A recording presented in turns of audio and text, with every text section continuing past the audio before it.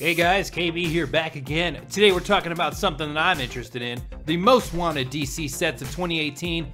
Listen, I'm not gonna lie, there's not a lot of sets with images out yet for 2018, but what we do have, I'm gonna go over it. We got 3 different sets. These are most wanted. People are talking about these. They're gonna be top sets for 2018.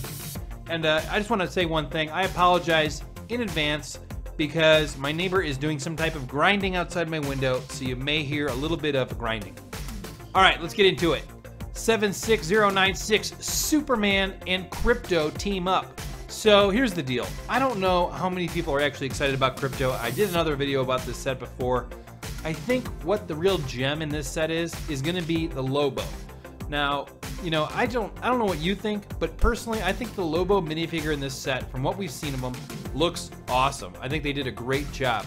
I think he's gonna be the shining star of this set. Very cool set. Coming out in 2018. All right, here it is, 76097, Lex Luthor Mech Takedown. And we do have a full assembled cast here.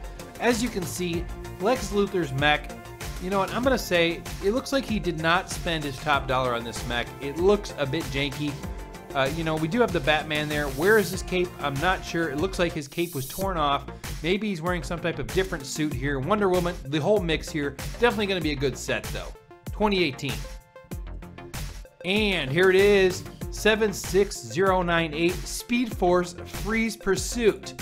And let me just tell you right now, this is going to be probably the best out of the 3.